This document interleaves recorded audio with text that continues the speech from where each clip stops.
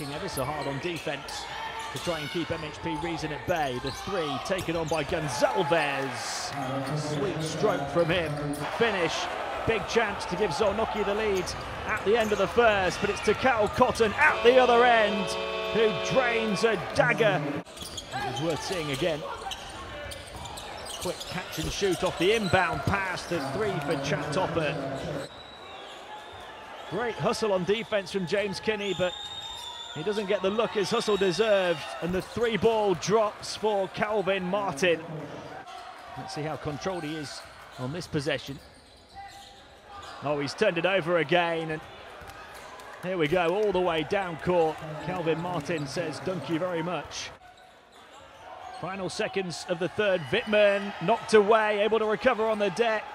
One final chance down the floor. Open dunk for Cal Cotton. Kinney, oh, he lost it again on the dribble. Martin, there's the pass, and there's the finish from Calvin Martin. Not quite as spectacular. Point game, 90 seconds to play.